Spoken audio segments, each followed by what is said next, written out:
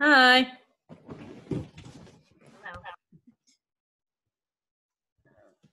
Put a waiting room just in case we were Zoom bombed or something. Okay. Hi, Peggy.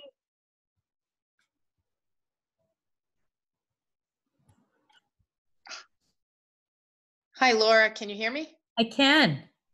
Excellent. I don't always get the audio right. Me too.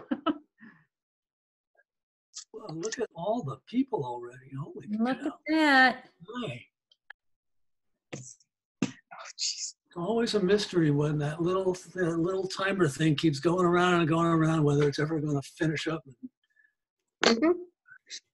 So how are you all? One Good. day at a time. Everybody's at home? Yep. Okay. Well, here we all are. All right, good. I built in a waiting room mainly because if for some reason we had an uninvited guest that was inappropriate, I could remove them and not disrupt the meeting. Okay. Likely, but it's a safeguard, so I'm just keeping an eye on letting everybody in. Okay. Who would be an uninvited guest since it's a public meeting? Well, someone who, from the public who came in and then was inappropriate, like we've had happen in the legislature with Okay. I'm You just know, asking. I don't. racial slurs, things like that, that I wouldn't want us to spend too much time trying to manage. Lisa's coming. Okay.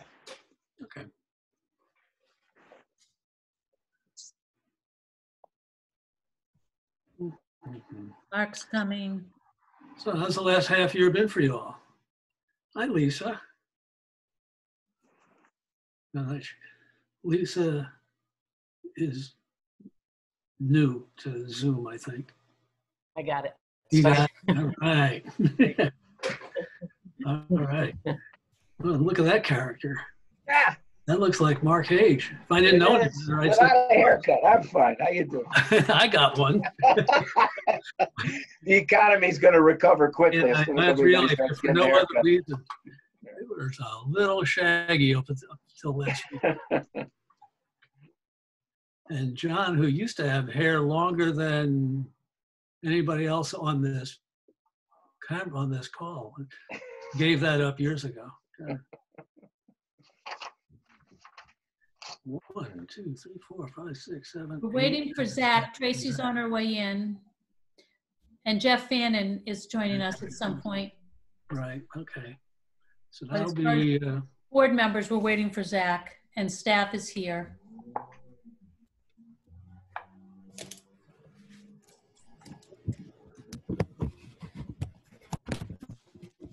Can you hear my air conditioner in the background? No, but I've She's got had farmers hitting the field, so I'll go on mute. I see the clock behind you.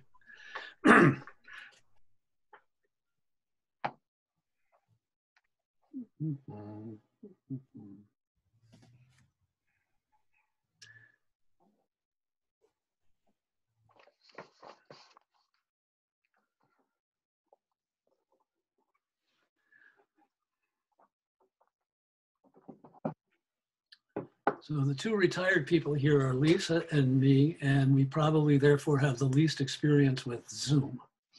My experience with Zoom is game night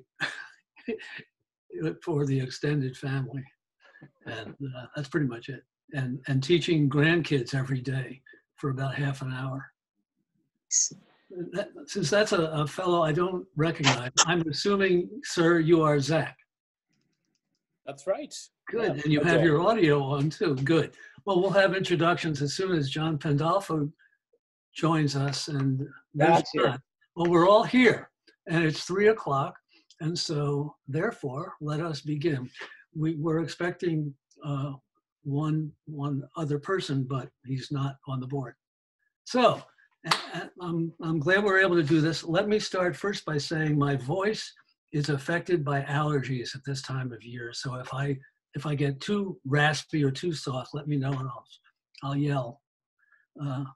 But aside from that, let us start by welcoming our two new members, Lisa Grout and Zach McLaughlin. And you probably don't know all of us. So why don't we introduce ourselves, and then I'm going to yield for just a minute or two for each of you if you want to take the opportunity to just say a word or two about yourself and maybe why you decided this was a good idea. This appointment was a good idea.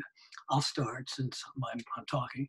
I'm Joel Cook. I'm the current chair of this board in a rotating sort of fashion.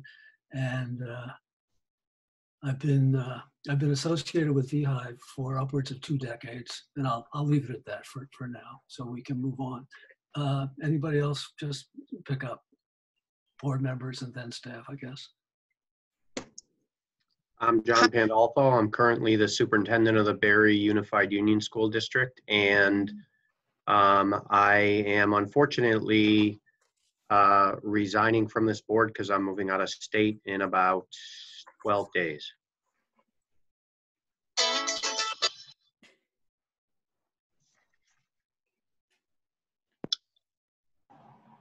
Okay.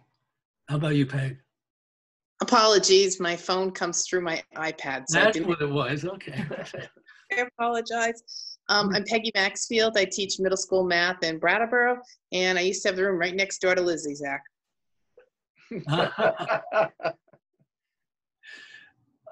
Tracy? I'm Tracy Wren, Superintendent of Lamoille South. 2, 3, 4. Okay. So, Laura? What about Zach? Well, I thought I'd go through you guys first and then let the new people Oh, okay. introduce themselves. So I'm Laura Soares. I work with the Vermont School Board Insurance Trust, and one of my job duties is to support VEHI, and I do that. So I'll also say, Tracy, I do think it sounded like we could hear your air conditioner when you spoke, so just be aware of that. Okay. Chris? Sure. I'm Chris Roberts. Nice to meet you and welcome. I am the manager of finance for VisBit and therefore the manager of finance for VEHI as well, as part of your service agreement. I have been with VisBit for about 19 and a half years now. So I've been involved with doing VEHI's financials ever since day one. Thank you. Bobby Joe? Hi, I'm Bobby Jo Sauls, and I work at Vermont School Board Insurance Trust. I'm the VEHI program manager. Mark? Hi, everyone. I'm Mark Hage. I'm the Director of Benefit Programs at Vermont NEA. I think I'm in my 19th year as a trust administrator for VEHI, and for many of those years, actually, I was also on the board. True it is. True it is. Okay. Which of you new kids on the block would like to begin? Lisa, your appointment, I think, predated Zach's by, I don't know, a nanosecond or two. So why don't you start? Sure. I first of all wanted to say I'm humbled to be on the board because probably more than ever, access to healthcare is an expression of our fundamental values as a people. So for me, I can't think of a more important job, and I hope I can do something positive. I taught 30 years plus as a social studies teacher at North Country Union High School. I live in Newark. I'm on the Planning Commission, and I'm a Justice of the Peace. A little bit about me, I was raised in Italy and in Switzerland. I'm an American. My parents live in Spain, and this pandemic has been very difficult. I met my husband at UVM. He's a Vermonter, and all 3 of our daughters did their undergraduate work at UVM. So I'm looking forward to working with all of you. Thank you. Thank you. Zach? Yeah, so Zach McLaughlin. I'm currently superintendent of schools in Springfield, but I am a Brattleboro resident, and my wife has been up until just a few days ago a teacher in Wyndham Southeast Supervisory Union, but has just taken another position that moves her closer to the dark side as she moves into some quasi-administrative work, but really looking forward to working with you guys. I know this is hard work trying to figure this out, and with Lisa, it's really super important work. If kids are going to get what they need, we need a workforce that gets what they need, and a system that's able to support it. So I'm looking forward to doing my part to help make that happen. Great. Thank you, Zach. Thank you, Lisa. Welcome on behalf of all of the rest of us who have been around. Welcome to this. I couldn't agree more with both of your assessments of the importance of this work. And so now let's get down to it. As I made clear in any number of ways, I really, really, really have to leave at 5 o'clock. And that comes as no great tragedy for anybody else on the call. So let's get going. Item 3 on the agenda is a review and adoption of the agenda itself. I assume everybody's more or less reviewed the agenda. Are there any concerns, any additions, any comments? If not, can I assume that we've adopted why don't I call for a vote on adopting the agenda? All in favor, please say aye. Aye. Opposed? Somebody opposed? So I've muted some people, and in order to take minutes, I'm going to need you to determine a system where either people actually speak or you say their name and they put their hand up or something so that I have Okay. a good All right. record. Well, let's do it that way. I'll signal that you want to speak, and I'll be the gatekeeper, and Laura will be the volume keeper. Okay. All right. Thank you. Good. Item 4 is public comment. Seeing no member of the public, there won't be any right now, but assuming, as I've been informed, Jeff Fannin from Vermont NEA does join this meeting, I'll recognize him if he's interested at the portion of the agenda that deals with, I presume it'll be item 11 on this agenda, so sometime down the list. All right.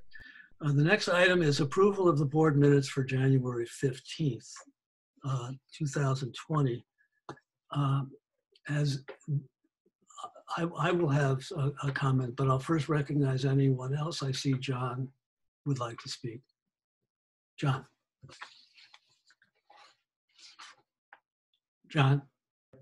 Sorry, I thought Laura was going to do it for me, and then I realized I had to do it myself. But I was just going to make a motion to approve just so that we can then enter into discussion phase. Okay. Second. Tracy seconds. Any discussion? I have 3 items, 2 very short ones. The first is when you look at page 3, the last paragraph, in the discussion of our OneCare Vermont item, the word access in the motion should be assess. So instead of ACCESS, it should be ASSESS. Understood? Okay. The second item is, I think, just beyond that.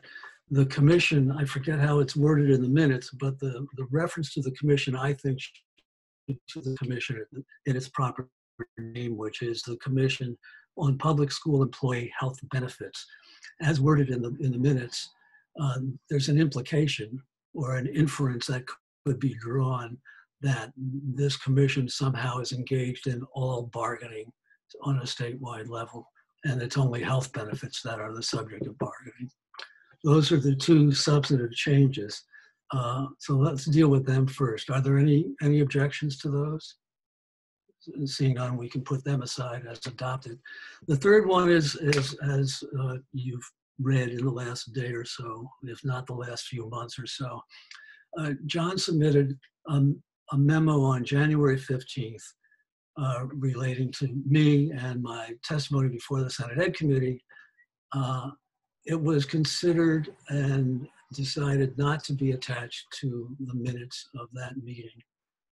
I wrote a response because there were more people on his than are on our board in March. I think it was March 13th, and it was going to be considered in some fashion at our next live meeting in March, which never took place. And I don't think we even touched on it on March 23rd. So here we are at the next more or less opportunity. All I want is for my response to John's memo to be treated in the same fashion as John's memo. In the minutes, there's a reference to his request that it be attached to the minutes of the meeting was rejected. And then there's a parenthesis which says appended to, which says that his memo is appended to the minutes for the record. And that's okay unless, and until and unless the minutes as we adopt them include that memo. So all I want to say is this: if we retain the attachment of John's memo to the minutes of the January 15th meeting, then I would like my responsive memo to appear either in the same place at the same time or attached for the record to the minutes of this meeting. John, you were nodding. I don't know that you want to say something, John. I guess what I would say is I agree with you 100% about consistency of our approach, in that they should either both go in or they should neither go in. For the sake of efficiency and not getting bogged down in this right now, I would just suggest they both go in and we move on. That would be my suggestion, and I'm amenable. Okay. All right. Any other comments? Tracy? I would ask that strategy be applied to previous communications as well, or previous minutes that have not been approved as well. Well, that will call for an extended discussion. Could I suggest, Tracy, that we hold off on your suggestion until such time as we have more relaxed time, because it's a separate issue from how we deal with John's memo. It's up to you. I don't need extended discussion right now. I need consistent strategies for dealing with supplemental information provided at meetings, and if we're going to do that at a future meeting, that's fine with me. Where does that leave us? There will be a discussion about that. So the motion had to do with just the limited memorandum memos that we're talking about here. How do you want to proceed, folks? And I said I concur with the motion with the limited scope right now, provided there's a discussion in the future and a consistent plan for dealing with this. That's fine. Okay. All right. So with the understanding that there will be an agenda item somewhere down the line about how to deal with matters written matters that go above and beyond what's in the agenda. We're left with the motion to adopt, to attach, I guess, let me do it this way. I want to be precisely equivalent, John, that rather than my motion, I guess, will be to append my response to John for the record to the minutes of this meeting. There's a motion on the table. So could I just offer that I would amend my motion to state that we approve the minutes with the 2 corrections that Joel provided, plus the appending of Joel's memo in addition to my, in addition to my memo to the minutes. Thank you. That makes a lot more sense than the way I said it. Any further discussion? All in favor, say aye. Aye, or thumbs up, or some. Laura, would you prefer hands up for votes? That's fine, as long as you hold them for a minute so I can see. Thank you. Thank you. Thank you all. Okay. We now get into really the meat of what this group really talks about, and the business of providing health benefits and how they get paid for and all the rest as we move into items at least 6 through 10. So I will yield the floor immediately to, I guess, the staff. And Laura, I'll leave it to you to figure out who goes and what. And what's yeah, so I wrote the memo, so I'll do the update, and then Bobby, Joe, and Mark or Chris can add to it. Okay, so we should be following along one of the attachment. So right after the minutes, there's a memo with the VEHI logo, VEHI's FY22 proposed health rate increase. Thank you. I have it. Everybody else? We shared this with you, or those of you who were on the board, in February, and it went to the Department of Financial Regulation. Just a brief catch-up. When we filed our FY21 rates, we did so, and those are the rates that will go into effect this July 1st and be in effect for another 12 months. We did so with a lot of uncertainty around how the statewide Commission on Public Employee Health Benefits would resolve their negotiations. And also at a time where our net position was below our target.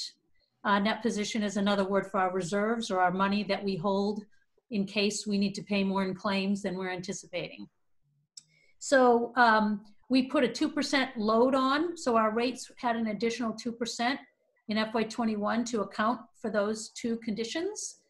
And when the Commission reached its decision through an arbitrated process, the Department of Financial Regulation asked us to relook at our rates from an actuarial perspective on whether our FY21 rates would be sufficient given the arbitrator's decision. And this summarizes the report that we gave the department. We basically concluded, and the department concurred because they approved our rates, that given that we had built in this 2% load, we could absorb for 6 months in FY21 the additional cost that the decision would bring to us without having to reopen our rates, and that we could adjust in FY22.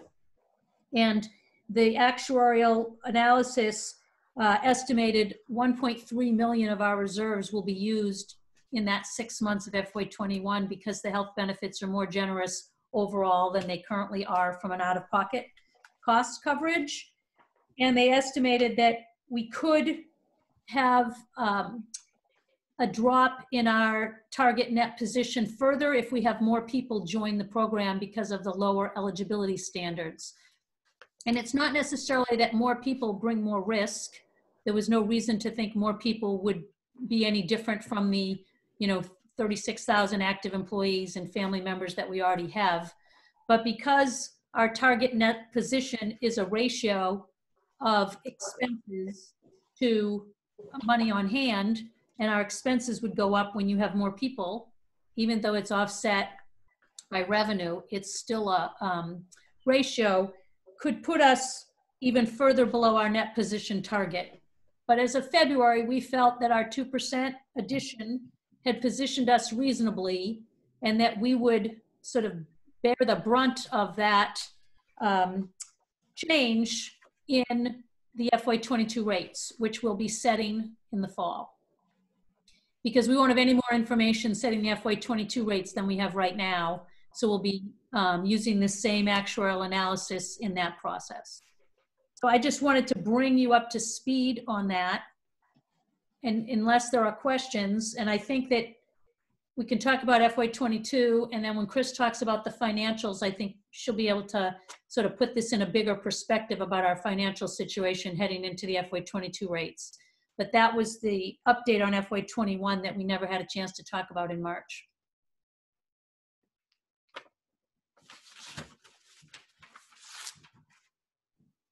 Thank you. What's your pleasure, everybody? Any questions? Any discussion? Thank you, Laura. Good. All right. Go ahead. Sorry. Managing my mute is tricky. So would you like questions about FY21 rates and better understanding of the underpriced? My concerns are that the FY20 rates are underpriced, so the FY21 rates, which are based on the most recent unchanged actuarial analysis, might also be underpriced.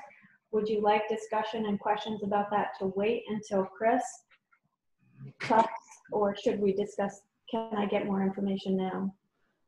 Well, what are the risks of being redundant later, Chris? Should we go into that now? I'm totally fine with waiting. I just want to know when the right time is.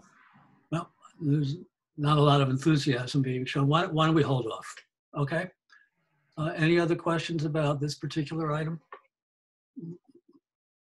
Laura, it looks like you said what you want to say. Is that right? Yep. So in FY22 rates, it's mainly a timeline change.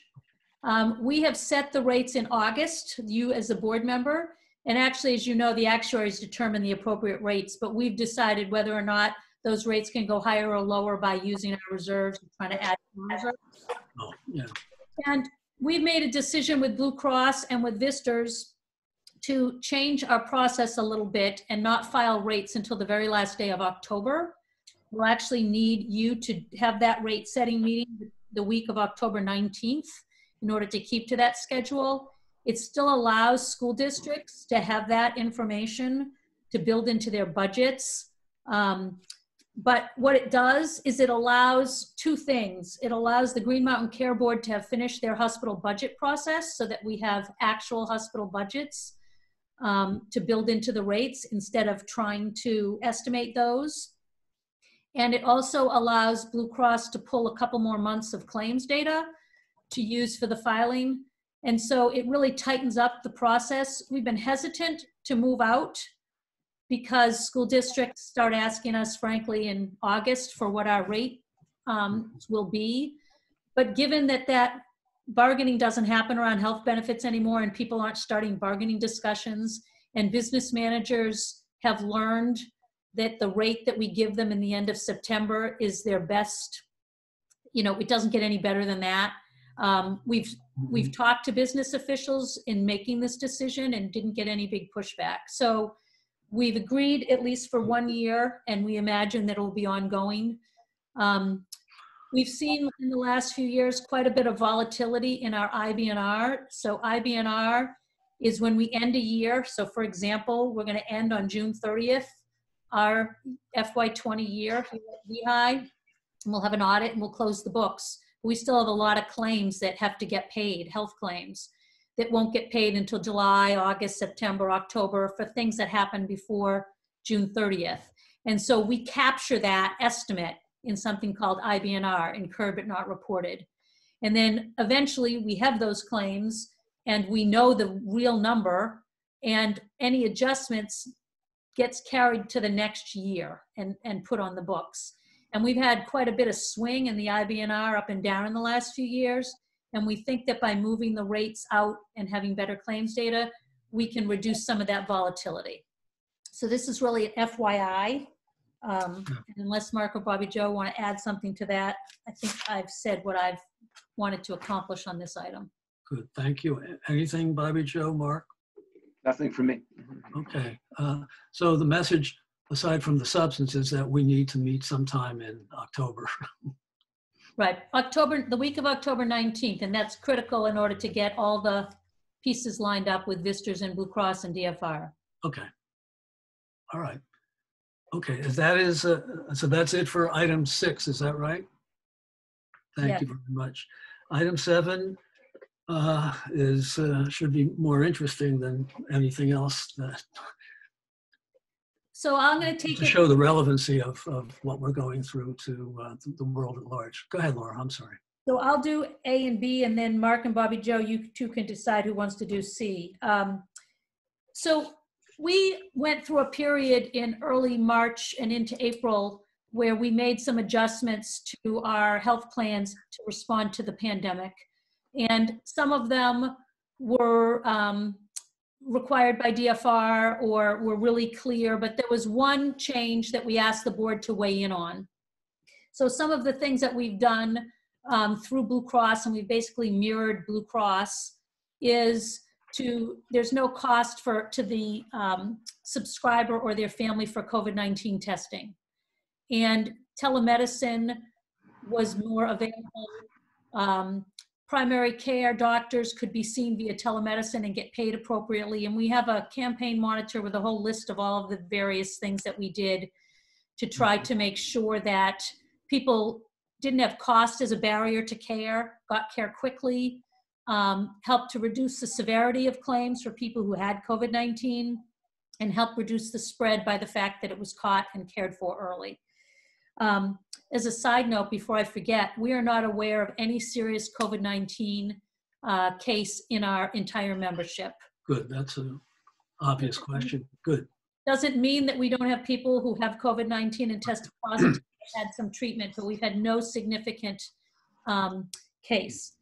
Of course, when we were doing these actions, we had no idea what the outcome would be. But one of the things we asked you to do over email, and you did, was to waive out-of-pocket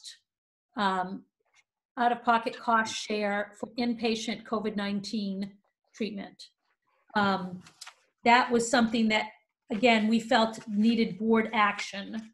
And you took it over email, which our bylaws allow us to do.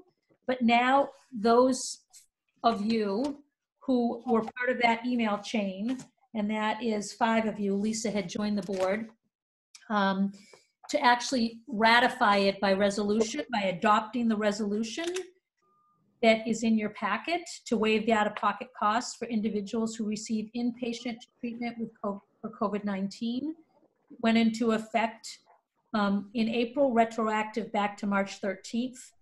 And then if the resolution is adopted, each of you will need to sign your own copy of this and get it to me so that I have a complete record. So you're affirming what you did by email. All right. I would make a motion that we adopt that resolution. Is there a second? I second. Discussion? Tracy beat you to it, Peg. Discussion? All those in favor, say aye. I'm signed. Aye. Aye. Opposed? Good, because it has to be unanimous. And if I understood you right, Tracy, each of us in his or her own way, will get a signed version of this to you. So there will be 6 individual pieces, right? There'll be 5 because Zach was not. 5, excuse me. You can mail it to me. Snail mail is fine at the Visbit address, or scan it however you need to. If you could do it this week, that would be helpful so I could close that record. Good, thank you. Great, okay. So another COVID exercise that we did, and this was primarily Chris and I, with some input from Bobby Joe, was we looked at the risk that we have, not in claims, because we don't, at this point, we still don't have a good prediction of COVID-19 claims themselves, whether we'll have a second wave pandemic.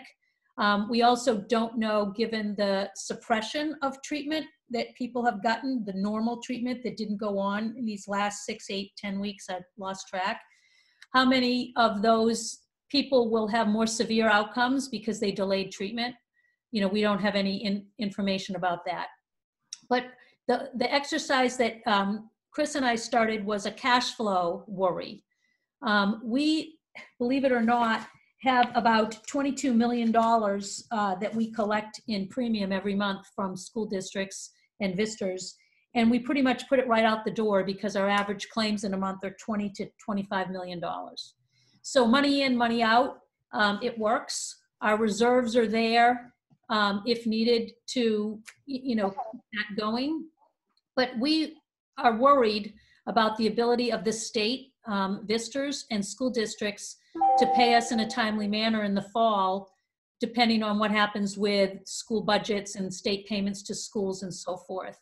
And 1 month delay in premium could put us in financial jeopardy, to tell you the truth. We've had visitors delay payments to us without notice and with notice, and it's a scramble from a cash flow point of view, you know, to just come up with another $4 million 1 month that you weren't waiting for. We've had school districts not pay us on time in the past. People see us as a friendly vendor, so that if they're having a little bit of a cash flow issue, oh, we can hold off on our health bill for a few weeks. If more than a few districts did that, we were worried about being in a tight spot. So Chris and I looked at what our options are, and frankly, we have no good option. So we looked at a line of credit at the bank. You know, they wouldn't even give us probably $2 million, 2 weeks worth of claim money, you know, up to $12 million at a pretty high price. No guarantee they'd even open the line of credit, but we had initial conversations. They charge you if you use it. They charge you if you don't use it because they're holding up, you know, they're tying up their money. They need our reserves held as collateral. So that was really not a feasible option. Using our reserves is not really a feasible option because those reserves are not intended to pay normal claims. And we would quickly drop below our threshold that our net position policy says we'd have to take formal action with DFR. And we even looked at, could we borrow money from the dental program that has a fair amount of money, but that might give us 1 week of claims. So I guess the information to you is that it's really critical for us, and we've communicated this to business offices, that they continue to pay us on time. And I think it's critical for us to let the state know as they think of how to help manage cash flow of the state while they've delayed property tax payments and have a delay in all sorts of payments, that we need to make sure that in order to pay claims in a timely manner, we're going to need school districts to pay us. So we've done the exercise. That's our conclusion.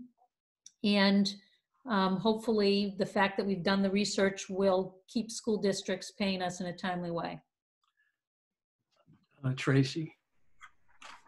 This could be a long shot and you may have already researched it, but as we are an intermunicipal insurance organization, might we be eligible for the arbitrage arrangements that school districts get, where we can actually borrow based on cash flow shortfalls and invest and make a little money on our cash flow loans? That's something we did not look at, and we certainly could. So we can look at that. Of course, if school districts can do that, then they should have the money to be able to pay us, which is a simpler approach. But thank you for that idea. I may have missed sort of the introduction of this. Is this an annual event? What's the cause here? Is it just the fact that life stopped? The pandemic is the cause. The deficit in the education fund that's supposed to be worse in FY21. Right, I got it. Schools may not have the cash. If they even had 1 month, if we had a third of our members or 25% of our members try to delay us for 3 weeks, we could run out of money. I understand. Thank you. Okay, well, if I understand it, that's for our information, and because we're not the ones communicating, the board isn't the ones communicating directly to school districts to pony up or the retirement office, but there's no action for us to take. Correct. Okay, that's item 7B then. Is that right? Yes, so now we're at the dental program, which either Mark or Bobby Joe can relieve me of having to talk. Bobby Joe, I'll defer to you. Sure.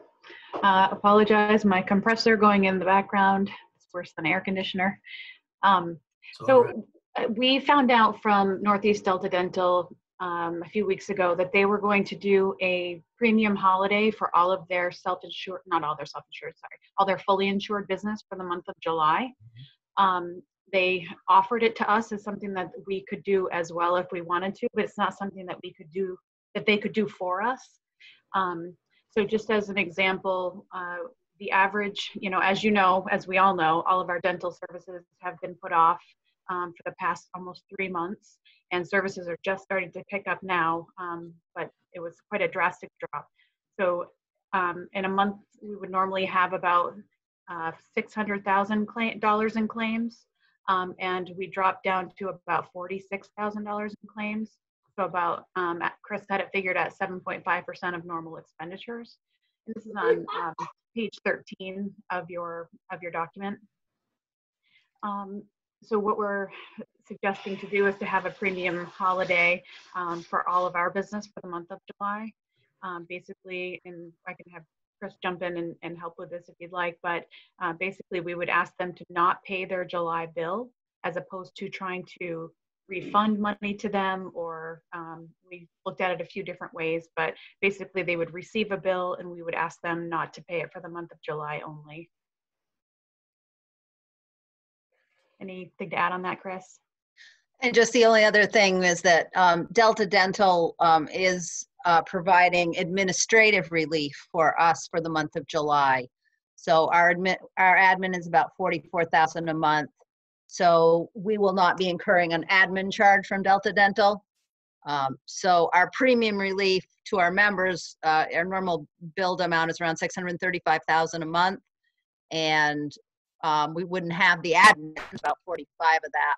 So we'd be subsidizing about 590,000. But like Bobby Joe said, our claims have dropped off so significantly that it just feels like the right thing to do. And for the newer board members, our reserve position, our net position with the dental program is significantly in good shape compared to the health program. The health program is in good shape. The dental program is in really, really good shape. Really good shape. So. Well, this looks like a no-brainer, except for the wording of the motion. I'll recognize Tracy and John, but I suggest one of you guys come up with some basic wording for a motion, and then we can put it on the floor. Tracy? I had a question. Do you want me to make a motion first? Question later? It doesn't matter. Just let's go. My question is, what's your ETA for communicating the decision? I'm just thinking about payroll impacts and the amount of time it takes to actualize the non-collection of premium when there's an employer or an employee contribution. Tracy, we have this drafted to go tomorrow if it's something that the board wants to do. Okay, so I move then that we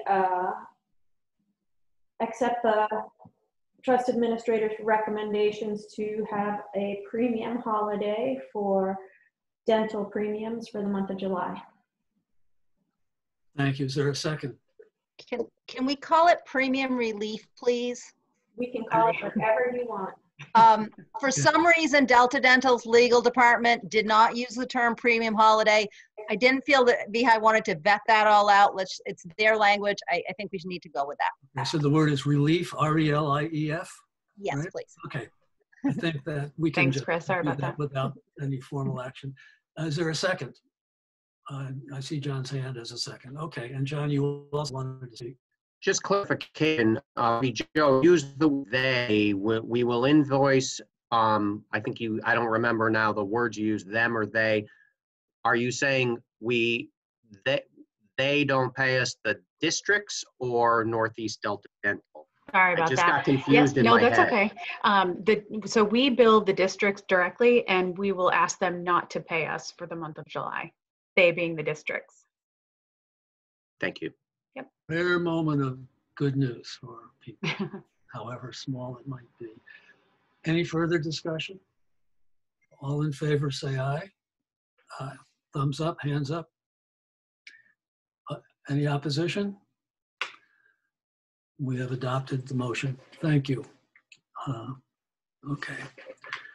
And we are moving on to the financial. This is where you come. This is your big moment once again, Chris. All right. So I may spend just a couple more minutes for the benefit of the new board members. Good, But that's fine. please feel free to ask any questions at all, either in the meeting or later if something comes up. I'm always here for you, and feel free to throw anything out if something you digest it and say, wait a second, I got a question on that after all. So you have a couple of different versions in your packet from the different months. So originally, the first memo that went out was on April 16th, and that was the financials as of March 31st. At that point, we were showing an overall loss of $10.5 million. And this was compared to $1.1 million gain when we compare that to 331 of last year. So this was a significant change. And when we looked at December 1st, we were at about the same. You're kind of breaking up, Chris. I don't know if you want to call in. Yep. Let me do that. So Chris lives in a rural area where often she can't have video and audio. Because I muted everybody, including you, Joel, just to see if that helped, but it didn't.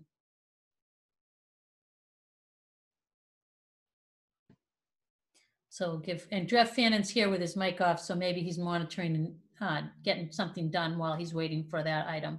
And I think I have to let Chris back in, so I'll watch that. sometimes shutting off video also helps for someone in her situation. Well, that's good to know, without actually logging out and calling back in.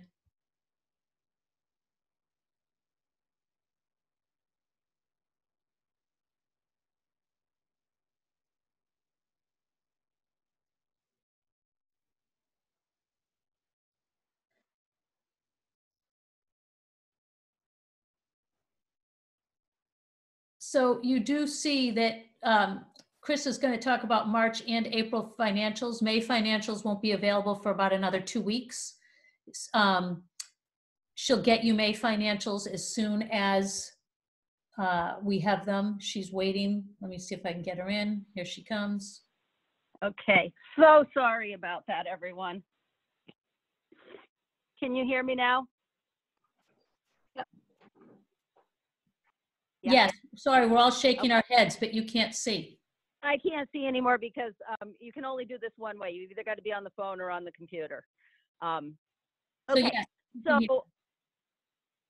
so let me start over quickly here. I was just saying how when you compared our loss of 10.5 million as of March 31st, compared to a $1.1 million gain as of last year, obviously that's a huge swing and something to start paying significant attention to. We were, you know, down as of the end of December also. And at that point, that was a little more normal for the cycle of that time of year because the new deductibles and everything resets on January 1st. So we traditionally expect the first quarter to be a more positive quarter. And then it really didn't play out that way. So I spent some time delving into that with the actuaries. And some of that is addressed in your April 29th memo. Basically, they had several things that came into play. The UVM Health Network had a claim submission delay, which, so there were a lot of claims coming in from UVM in the first quarter that normally we would have seen prior to the end of the year. We also had Caremark. Invoices were delayed. They had a big catch up at the federal level. And then Blue Cross had pended some claims that they were implementing because of their new operating platform. But those claims they actually had captured within IBNR at year end. So what's really driving the difference of what we didn't expect was the UVM and was a portion of the UVM claims and the Caremark claims. So going forward to April 30th, we actually did start to see some improvement. So by April 30th, with the pandemic, which there's some irony here that it's actually taking a health pandemic to help out our health program. By that point, we were showing only a $4.9 million loss in the health program. And that was as a result of claims starting to taper off. All those claims had been paid through that had been amended. And then, you know, we didn't have a lot of claims activity of people going to the doctors in March and April. So we started to see some of that coming through. Even though we're showing a 4.9 million loss on the health program as of the end of April, I still expect we're going to end around $9 or $9.5 million loss for this year. Going to IBNR, what Laura was alluding to earlier, 5 million of that loss is because of FY19. So basically under reserving in FY19. And then we're looking at a $4.1 million loss for FY20, which is still what the actuaries estimated when they did our last round of rate filing. So to address Tracy's question, I've pressed the actuaries on this. I've become more and more involved with our actuaries over at Blue Cross. And they feel confident that when the FY21 rates were set, they had taken into consideration these factors. And we don't feel like we're going to end up with that. You know, they feel like they've taken into consideration the drivers that we're feeding that $4.1 million loss for FY20, and we don't expect a repeat of that.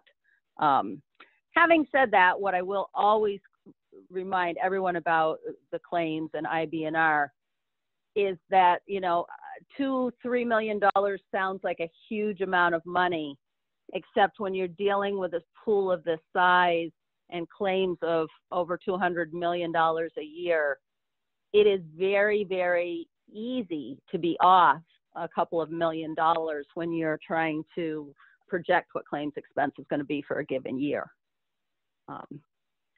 So that's the kind of the financial picture.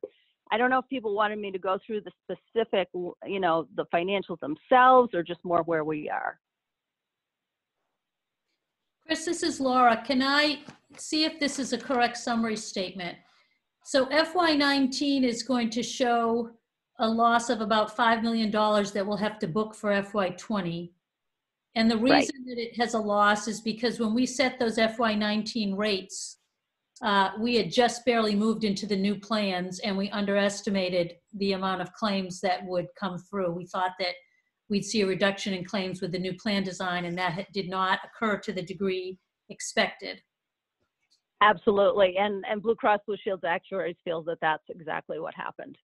And then in FY20, we thought we were building a break-even year, but by last fall, Blue Cross realized that they had underestimated FY20 claims, that we wouldn't see the reduction that we expected with the new benefits.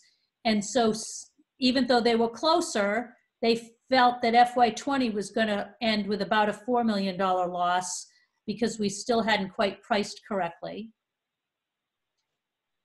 Correct. And now we know that FY21, we're expecting to draw down at least 1.3 million, not because we didn't price correctly, because they would now feel like they've got it right, except for now we've got a new benefit design with the statewide commission that they didn't even try to estimate for, that we built in the load for.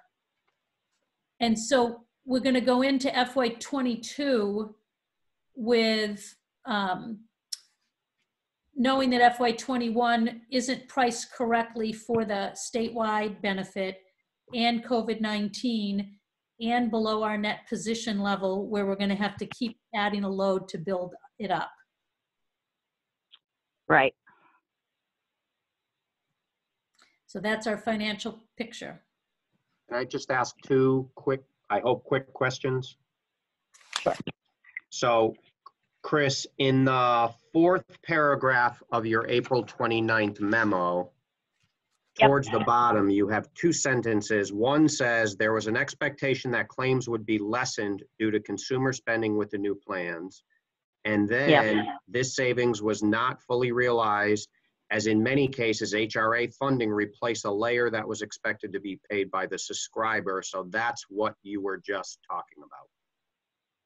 Right. So, you know, these consumer-driven health plans, the insurance industry and the actuaries, when they price these plans, they assume that when someone has a $5,000 potential out-of-pocket or a deductible of $3,000, that they are going to have to pay that money, first dollar. And so that will encourage subscribers to price shop, to make decisions, to think about maybe not going to the ER, maybe go to urgent care instead, to sort of have the economics of that become part of their decision making. Maybe going to a different pharmacy because it's cheaper if you're paying it out of pocket. Lots of times you don't even know if how much something really costs at the pharmacy unless you pay for it yourself, and then you find that you know, you can buy a drug over in one pharmacy for $400 and only spend $150 for the exact same drug at another pharmacy. But when the HRA funding basically replaced that first layer, that we did not see the results from that consumer-driven spending that we expected. Okay. And then my other question is,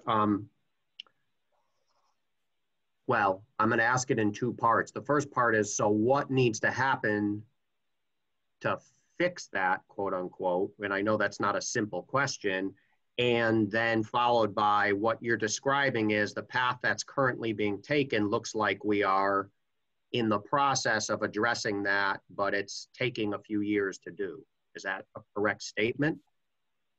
Yeah, I mean, you know, what do we do? I mean, I guess the short answer is as far as the consumer-driven spending aspect of it, you know, that's not up to us. That's up to the commission, who's bargaining that. I would hope that the commission would have their full information so they understand what they're making decisions around.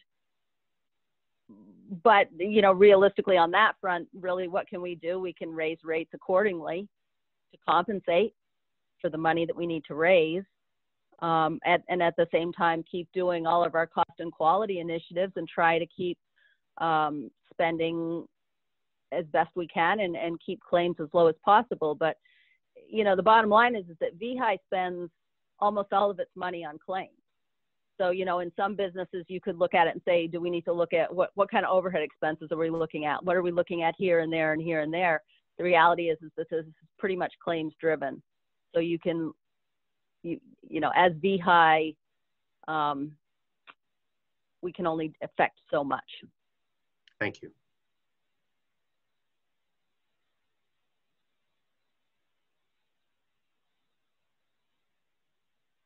Joel, may I add something?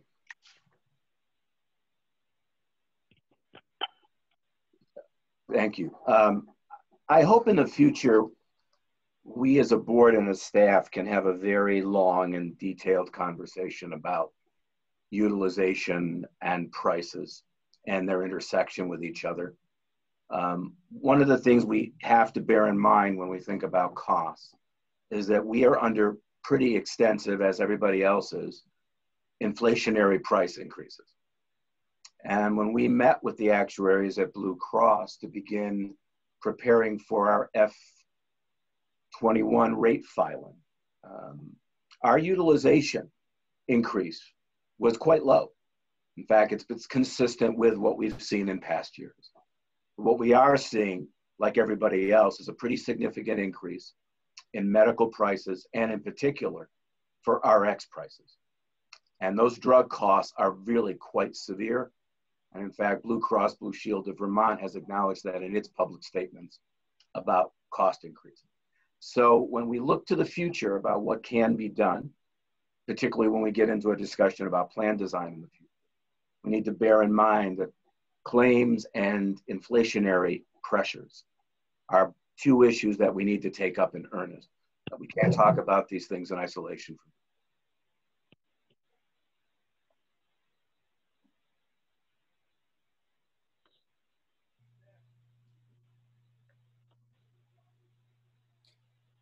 So Joel, you're on mute if you're talking. I did not mute myself. Okay, we're back. Okay, thank you both. So I think the suggestion that Mark is making is that we return to this discussion and have one that's in depth and not quite as rushed as we are here.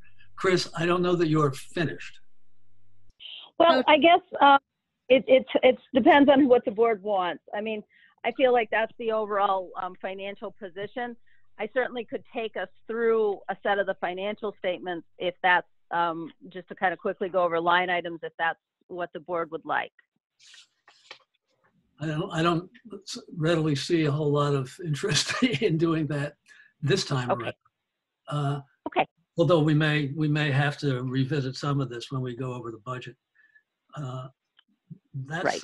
That said, I've always wondered why, and I think we've had this discussion minimally, is there an obligation on the board's part to quote, accept the financial statements, unquote? Or can we just move on and thank Chris for preparing them? Laura, what's your thought about that? I think traditionally the board has accepted it to demonstrate that it is in receipt and aware. Okay, there's no problem in doing so. Is there a motion to accept the financial statement and reviews for April? I guess for March and April. Nobody's gonna, I see Tracy's finger. I see Tracy's finger. I see Peggy seconding it. Any discussion? This is like Jeopardy, Zach. You got to beep in pretty quick. Right? No discussion? Seeing none, all in favor, please say aye or raise your thumbs. Thank you, I got it. That's all of us. It's unanimous. Thank you. Chris, thank you very much. Thank Chris, you. can talk about the audit engagement as well. That's her realm. Okay, we're moving right into item 9. And who is doing that? Chris? Oh, I'm sorry. Go Okay. ahead. Sure. So in your packet is the engagement letter from Sullivan and Powers for this year's audit. You know, this is a required audit by statute. We're, you know, regulated by DFR, and they require an annual audit. So this is our annual financial audit, which they would be performed in August. For our deadline, our filing deadline with DFR is October 1st. We have Chad Hewitt as the lead for the audit this year. That's rotating our partners. The last couple of years, Rick has been the lead on this audit, so Chad will be the lead this year. And the fee is actually the same as last year. They did not raise their fees. The engagement letter is the same standard language that we see each year. So nothing to highlight there unless anybody had any questions about that.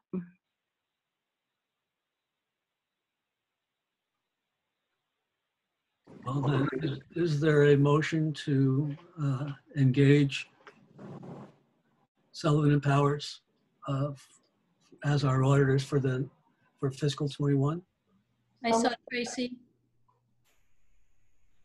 Zach. Zach. All right. Any further discussion? I will only say that, you know, I have questions, sort of just questions, whether we should change auditors from time to time. And I'm very well convinced and satisfied that this outfit actually does that sufficiently for us so that we don't need to worry about it. Anyhow, all those in favor of renewing this contract with Sullivan and Powers, thumbs up. Got it. Thank you. Unanimous again. Thank you all. Okay. We move on to renewal of contracts. For Zach and Lisa's, I'm not sure, benefit or edification, people have been saying the acronym VISTERS. It's the Vermont State Teachers Retirement System, in case you didn't know that. And even if you did know that, but I thought we should. So I'll do VISTERS, and then Mark, you can do Blue Cross, Mark, right? So the Vermont State Teachers Retirement System is a member of VEHI and signs a membership agreement, and that meets all of our needs. But the state of Vermont requires an additional contract between us, which is an unusual feature, and they're the only member that has that. And they have fairly strict requirements about what does and doesn't have to be in a contract, and they can amend the contract so many times with minor changes until they have to start a whole new contract. So we had legal review the last time we did a major contract. This is the last amendment of the current contract before the process will start all over again. I work with the state treasurer's office on the changes.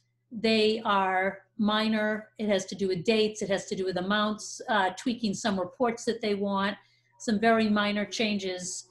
And we've worked closely with them, and we recommend the amendment of the contract as provided to you. It meets the needs of the state, and VEHI is comfortable fulfilling it.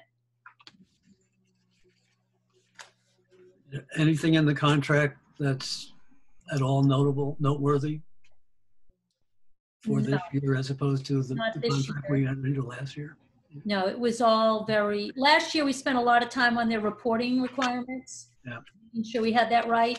This year, I think the biggest thing was that we were going to move the filing date FY22 out to the very end of October, and we need to engage with their board and work that through, but they were amenable to it. So nothing was material.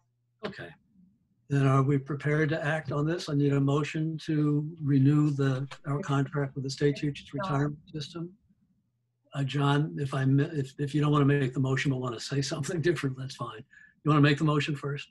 All right. Is there a second? I'm going to give this one to Peggy. And John, you wanted to say something. You didn't. Okay, is there any discussion about this? Seeing none, move to a vote. All in favor of renewing the contract with the state teachers retirement system, show your thumbs. Lisa, are you comfortable? Lisa looks all right. Okay. We're all done. Another unanimous vote. I'm going to mute and Mark can walk you through Blue Cross. So we are on the cusp of approving a one-year agreement with Blue Cross Blue Shield of Vermont for our service contract with them. They had relatively small number of changes to the contract that they wanted to see. We engaged them on those and worked out all the language. The major piece that was left to resolve, excuse me, was around the question of VEHI's attribution of lives to One Care Vermont and the all-payer model, and language assured that VEHI would be the determining force, if you will, the authorization force for any authorization of lives to One Care Vermont and the all-payer model in the future. You will recall we made that decision as an organization earlier this year. There was quite a bit of discussion about it on the board and with Blue Cross Blue Shield of Vermont that also involved One Care. And Zach and Lisa, at some point, if you would like a blow-by-blow account of how all that unfolded and the history behind it, please let the management team know, and we can certainly sort of bring you up to speed on that recent history.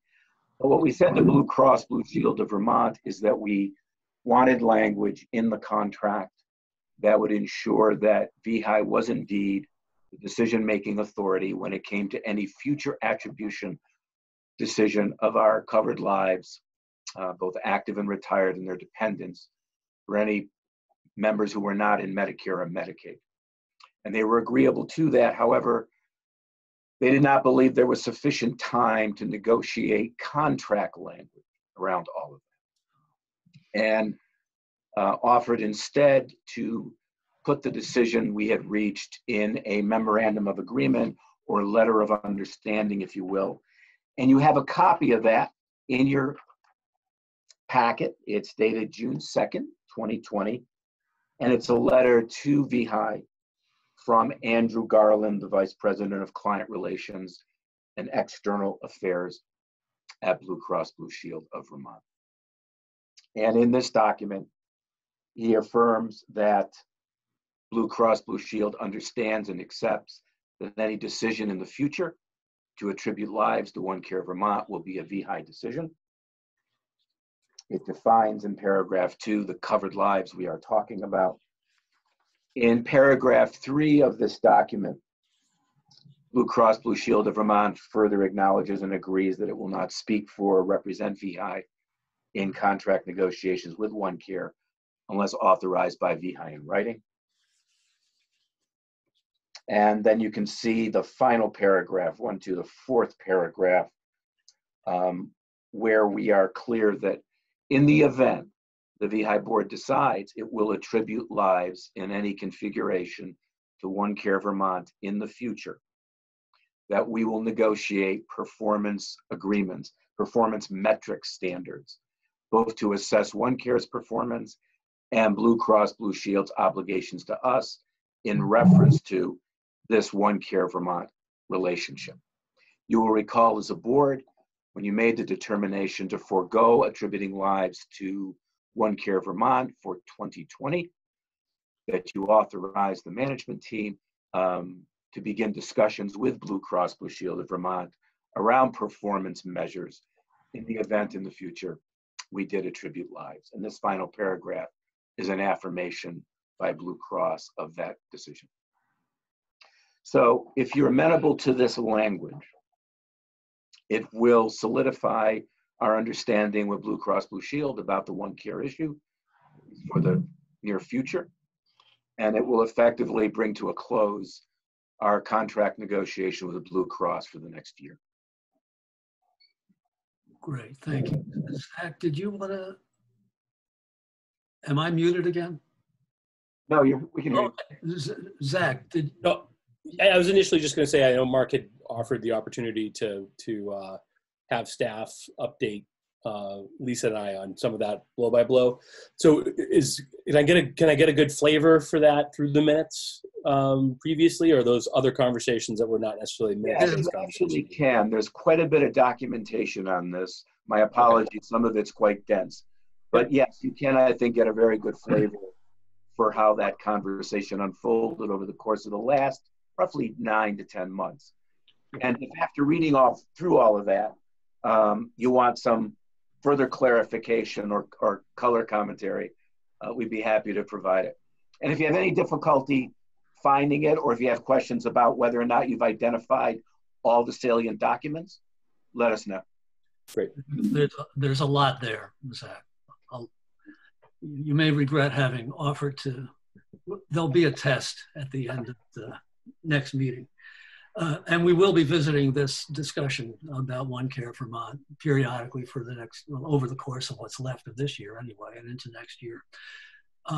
That being said, I think we need a motion to renew the contract with Blue Cross Blue Shield of Vermont as both amended and added to by this memorandum of agreement, or this letter from this June 2nd letter from Blue Cross Blue Shield.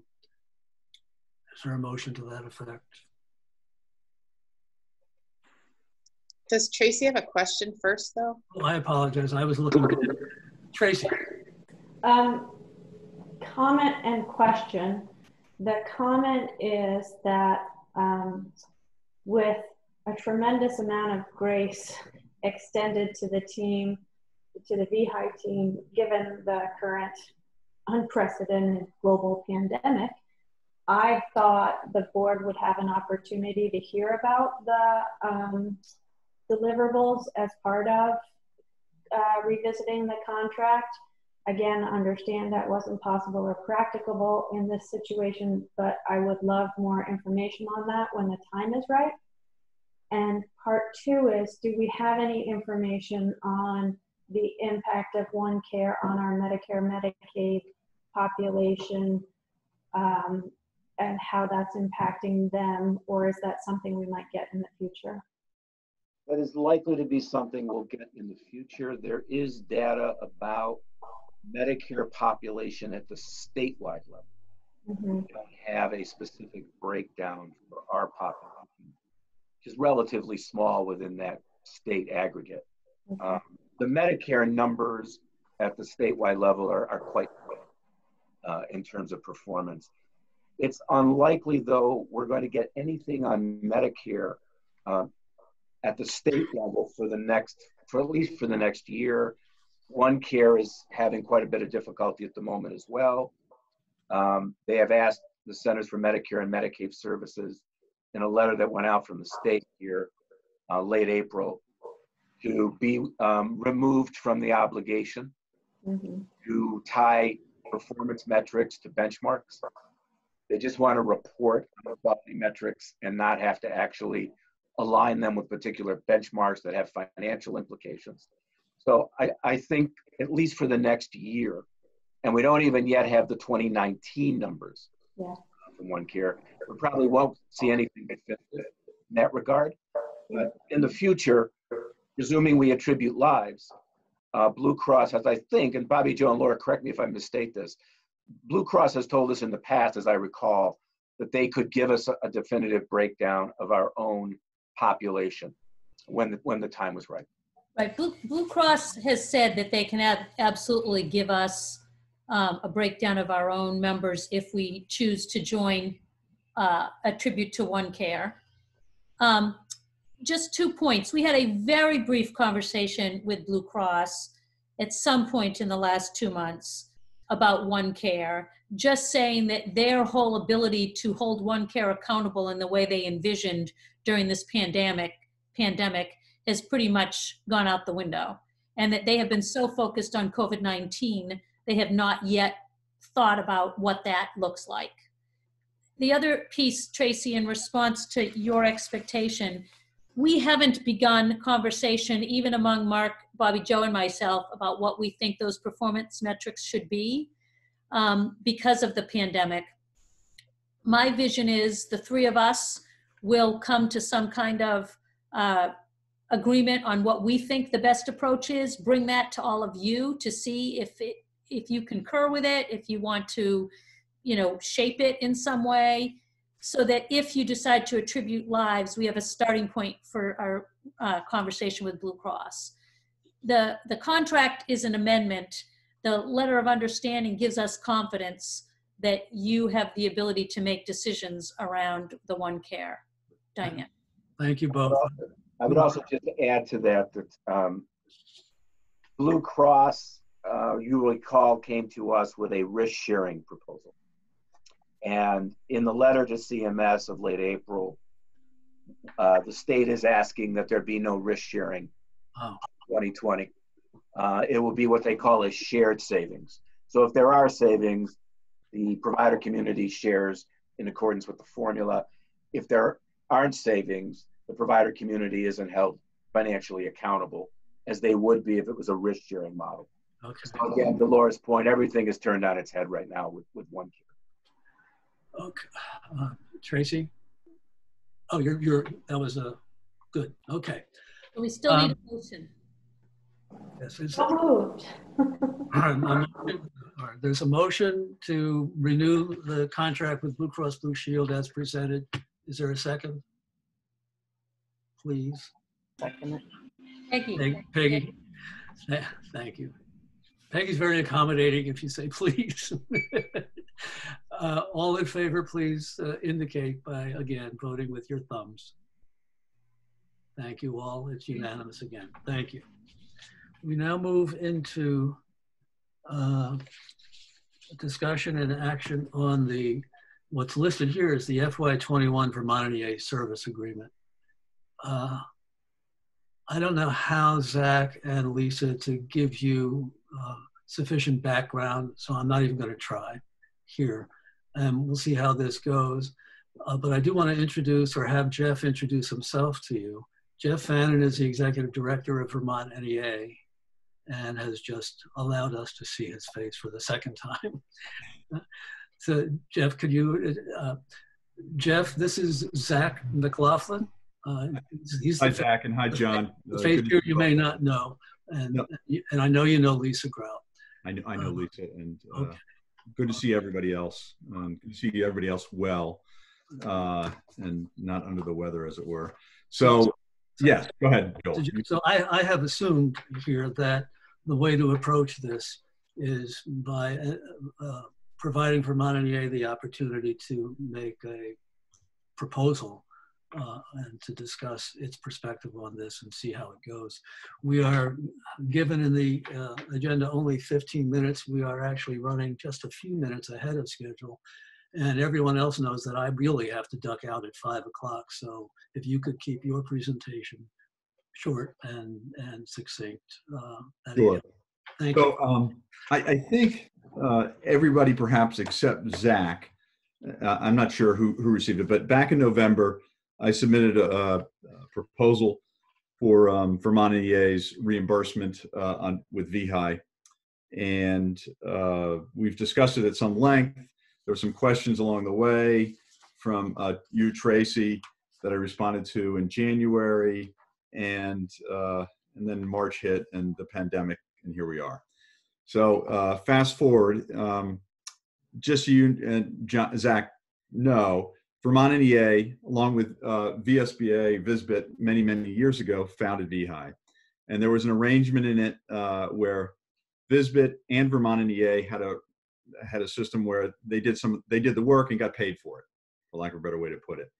In 2017, the system changed, and Vermont NEA was budget was given a cap, if you will, just a flat line. And it's been at $191,000 since 2017. So last year, seeking an increase in that amount, I made a proposal in November that it go to, and it's based on Mark Hage's work on behalf of VEHI. And likewise, Bobby Joe does her work, and others at VisBit do work on behalf of VEHI. Their number is different, and Vermont NEA's number last year I proposed would be 85%, or 211,000. So through the discussions, here we are in June of 2020. The fiscal year ends at the end of this month, and I'm proposing that we just do away with 20. I'm realize that it's too late in the fiscal year to go back in time as much as I would like to, and I think it makes sense to move forward. So I'm proposing a next fiscal year budget with a slight increase based on the same percentage that I proposed in November, and that would bring us to, and I'm trying to keep this short, Joel, to $216,592. So 216,592, and that's based exactly on the percentage that I proposed in November. It's no different than that percentage. Some changes here in our office. Yoli Turner is no longer working here. She was working with Mark, and so we have a new person. So the cost has gone down a little bit for Mark's administrative assistant, her portion of it, and that's why it's down. It doesn't look identical percentage-wise for those trying to do the percentages. It's based on Mark's time, his administrative support's time, and some other expenses that are attributable to VEHI, Mark's work on behalf of VEHI. So that's the proposal. I will keep it short and happy to answer any questions. I know others are well versed. Zach, maybe you less so than others, but I'm happy to answer any questions anybody might have. Thank you. First, a cheap joke. You're not the only person to suggest doing away with 2020. Okay. Laura. A technical question. Jeff, is there a document you're looking at that I should have or not? Yes, it's the document I gave you back in November 7 of 2019. It's November. You haven't created a new version of it. No. Okay. Just wanted Same to. document. Yep. And then also I referenced, just so Zach or you know, the January 15, 2020 memo that I wanted to raise to you out. Those two dots to refer. John. So I had sent something just before the meeting. I'm not sure if it got to everyone. Jeff, I'm not sure you were included on it. And I guess I was looking at this from two pieces. I haven't seen it. One piece relates to the discussion around quote unquote deliverables.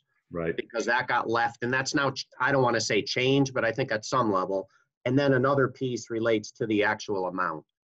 So, Sure. So I was prepared, or am prepared, to make a motion to that. And then what I sent along, and I can check, maybe I didn't, in my haste to get it done and get it out before logging into the meeting, it didn't get all the way out. But really to say the deliverables that were discussed are kind of dated at this point, but something in the order of maybe a quarterly check-in with Vermont NEA to the board to say, here's basically what we've done in the last quarter. And it's really informational discussion kind of thing, less, I guess I would say, metric driven and detailed than some of the stuff that we were getting hung up on back in, I don't even remember, January-ish or sometime in that ballpark. Yeah. So maybe start with that as a concept for discussion, and then talk about, you know, amount. But Sure. When you say a check-in on a quarterly basis, I think that's reasonable. I think, but I would also submit to you, John, that Mark's here at your board meetings. If you want me, that's fine too. Just like Bobby Joe and Laura are from VisBit. So I think that you know, if you need something more or more specific, and maybe it's in your letter that I haven't read. I know Tracy just forwarded it to me, but I haven't had a chance to read it. I guess my thought, Jeff, was, you know, Mark is both he's part of the VEHI management team, and then he's also working the Vermont NEA service agreement. And I get they're intricately entwined, but to separate out, so that it's not Mark per se, but to really say it's Vermont NEA talking about here's the work they've done. So I think it would make sense to, at some level, have your presence or voice at the table. And then, Mark is certainly the one who is, I would say, the most knowledgeable of it. But I'm not talking about putting a ton of detail in there. I think it would just really help. I think the board understand what is the work, and allow for some questions to be asked and answered. Again, rather than getting into a level of detail that really started getting, I think, challenging for everyone to get their heads around. I agree. I think if my memory serves me correct, your last meeting was in January. Right. And so I was at that meeting, and I'm at your next one. I'm here, John. If you need me, I'm certainly willing to come to the meetings and answer any questions. And I know Mark is, and I know Mark works with the folks at VisBit, and they get good things done. Well, I was really trying to look at what I called people kind of holding two different positions, saying, we need this, and then some, I guess I would say, whatever you want to call it, censor or feelings about that. And this is, to me, was a way to say, let's get something relatively, I think, agreeable and reasonable just into the service agreement to say, okay, we're doing that. If it's what we're already doing, that's great. I don't think it's asking for more. And as you said, I mean, it seems like a pretty reasonable approach. So basically, John, what you're suggesting is adopting some numerical figure and attaching to it some statement in the agreement that under which Vermont NEA, at the request of the VEHI board, will provide updates on activities over the previous period of time. You said quarterly, I realize, but yeah. Is that essentially the sense of it? Yeah, so what it might be is an agenda item once a quarter-ish that says Vermont NEA report out on service agreement. Maybe it's a 10-minute agenda item, who knows? Okay. Zach. So what would be the nature of that report, John, in terms of lawyers about it? What would just I hear you say, oh, sorry, you're muted, but I hear you saying that it would be kind of a broad thing, but I'm wondering, how broad are we talking? Well, right now, it would not be a list of the trainings that have happened in the past 3 months, because there haven't been a heck of a lot of trainings in the past month. There have been efforts around helping to, I would assume, members, as questions came up, or, doing the work for the, VEHI, I guess, that Vermont NEA is doing to address the needs of the crisis we're in right now. Some of that is done, again, in conjunction with the management team. But I think historically, my understanding is, Vermont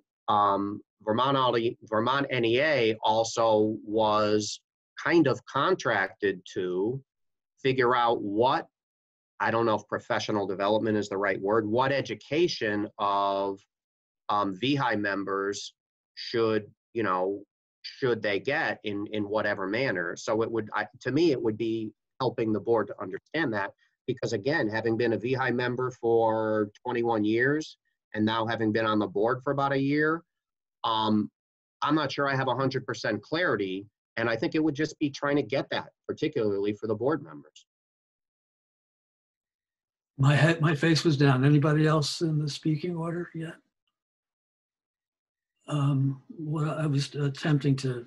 Is there a motion on the table? Language. Oh, Laura, I'm in the middle. I don't know if there's a motion on the table or not. Laura, I'm in the middle of saying that I put some language together for a motion. I'm wondering if this will work.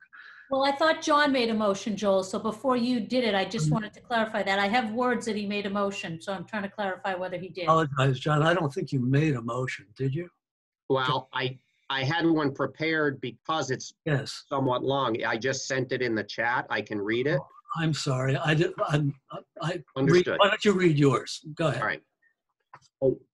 part of the reason that I waited was because I had put an amount in there and Jeff just put a different amount on the table. So I would say I'll put the motion out and then we'll have discussion, but I move that we adopt the one-year service agreement with Vermont NEA as presented in the email I just sent prior to this meeting or in the written proposal that I will present, if we want to make it say that, which includes a 6% increase in compensation, a provision for quarterly check-in so the board can better understand the work of Vermont NEA in support of VEHI.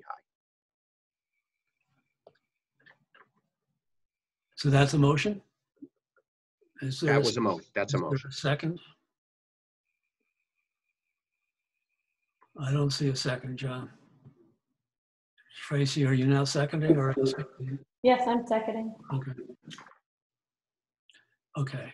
You now know that, if I understand it right, Jeff, you proposed an amount on $216,592. Right. Okay. And just for the sake of discussion. John's proposal is 202,460. Okay. Right. So we're. And it looked to me like, and I did it quickly, that what Jeff's amount was is about a 13.4% increase over the current amount. Also over the fiscal 17 amount. Correct. And So I can remember that. I can say where I came. Yeah. That contract's been flatlined for 4 years now. Correct.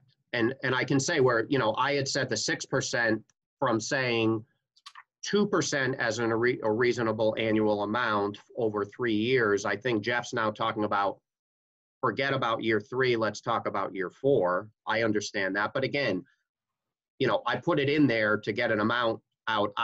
Honestly, the quarterly check-in piece was the piece that I was trying to get resolved because I knew we were going to have likely a discussion around them. All right.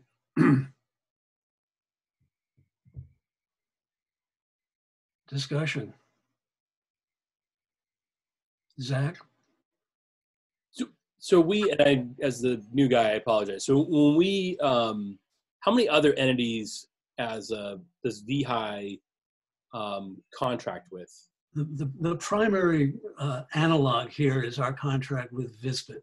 And you're looking at basically the recipients of most of the funding from VEHI in the form of Mark for Vermont NEA services, Bobby Joe, Laura, and wherever she went, Chris actually, as a oh, I apologize, right there.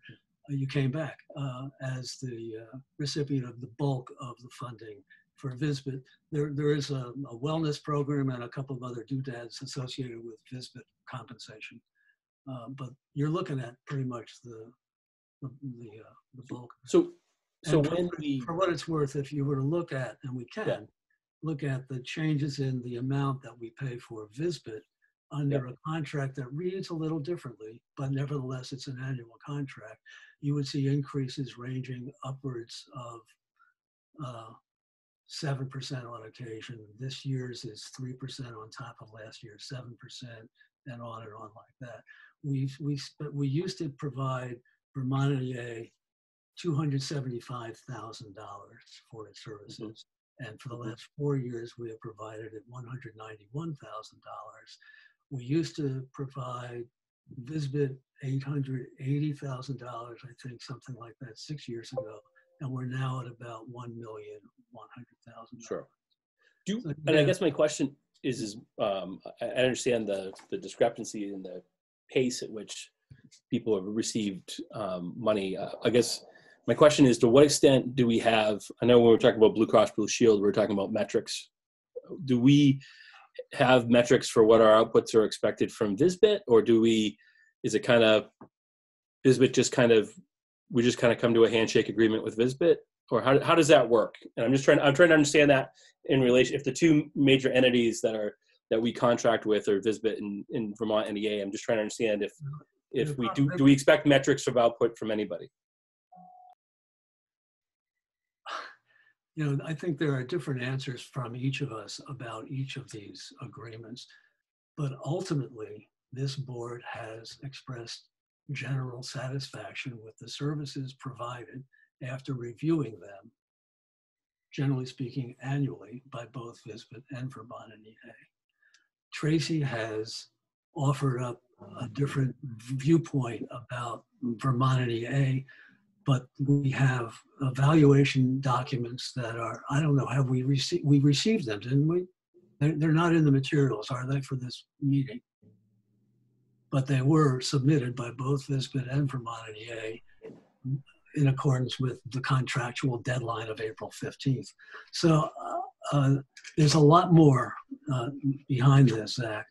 But my hope against hope is that in the 4 minutes remaining in this discussion, we can actually put at least this service agreement to bed. My personal preference is obviously to expand on John's rather basic 6% proposal to Jeff's rather basic $216,000 proposal and add the language that John has otherwise offered in order to get us over this hump for at least 1 year. So I think so the motion remains as John presented it, with a 6% increase on 191,000, in addition to the language relating to, I guess, periodic check-ins about Vermont NEA's activities, but using his specific wording. Is there I'll make a motion if there's no other one. There's a motion on the floor that's seconded, John and Tracy. Right, and I will, Peggy. John, are you open to a amendment to change to looking for some compromise here?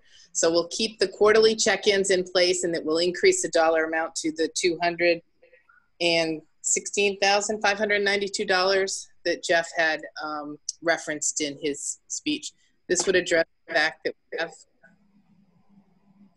that the payments status has been different for the last several years, but it might help folks by receiving the quarterly check-ins.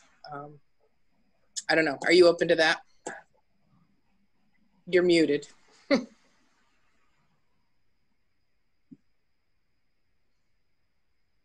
What I said that you didn't hear was, well. I didn't want you to go too far. Again, I have been less involved in the long history of this. I will, state that for fact. I don't know, I think I have a better understanding of what the details of the VISBIT service agreement, what I guess you would say what the work is, how it gets measured, how it gets paid for. I don't know what the increase is over the last 4 years for the VISBIT contract was. And I think it was based on, again, specific justification each year.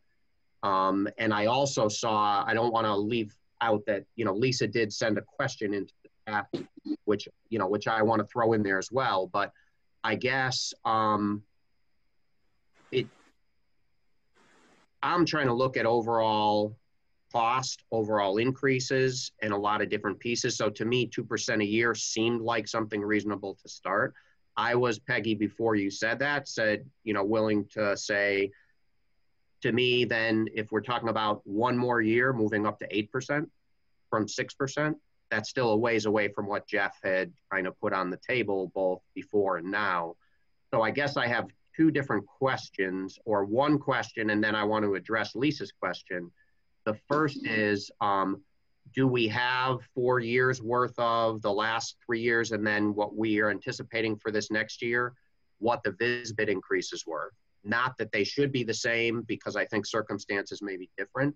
And then I think Lisa's question is, how much does this add to Mark's workload? I guess what I would say is my understanding, and I would look for Mark or someone else to confirm this is Mark's workload. I mean, so I think what Jeff was saying is using the metric that 85%, and I may not have this exactly right, of Mark's work is attributable to VEHI. And so I think that 85% of Mark's workload is VEHI work is really where this is coming from. part of the reason we were talking about metrics is the question of, you know, how much of Mark's workload is 100% of his workload VEHI?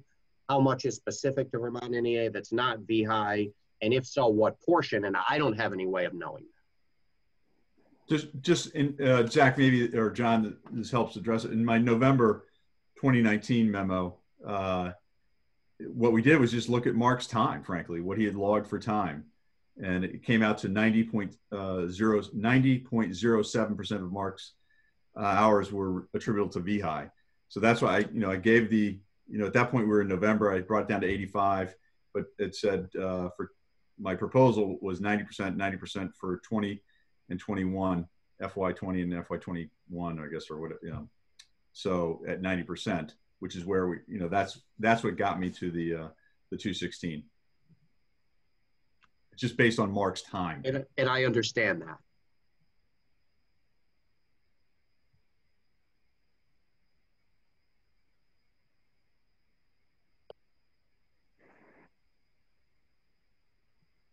John, I don't think you actually answered Peggy's question about your willingness to move. You said, well, I guess I felt like I did, saying I'm willing to move to 8%, and then said I realize that's not what Jeff's request was or what Peggy's request was. Okay. But my question was also, is it easy to get? Does someone have at their fingertips what the increase to the VSBIT service agreement was last year, the year before, and the year before? I'll bet Chris does off the top of her head. I do not know that all off the top of my head. I'm shocked. So, I mean, I could try and look that up. It's usually more complicated than this. This is not a simple answer when it comes to VSBIT's side. You have 1.5 staff members or 2 staff members, however many. I don't know if the assistant's at 85%, but you have 2 people at the Vermont NEA. Chris, the question was simply, what are the increases? I don't know. Okay, but they have been on the order of 3 to 8% annually. I don't know that either. I'd have to look up the numbers. I'm sorry. Well, the answer, John, we will find, but that's pretty much it. Because I've done this, I don't have it in front of me either. I would like to make a suggestion, John, to your logical nature. Your proposal is based on 2% increases to an arbitrary number. Jeff's proposal is pegged to a specific portion of his staff's time. Which is the better number to use? Could I speak, please? Not yet. I asked John a question. Think about it. Tracy? Well, first, I would say that the 191,000 is not an arbitrary number. It's based on the calculations that I believe perhaps you, when you were executive director, put forth. No, that's simply not true.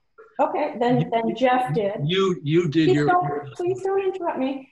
They were put forth by one of the executive directors of Vermont NEA, and based upon a review of the services that we had evidence of delivery.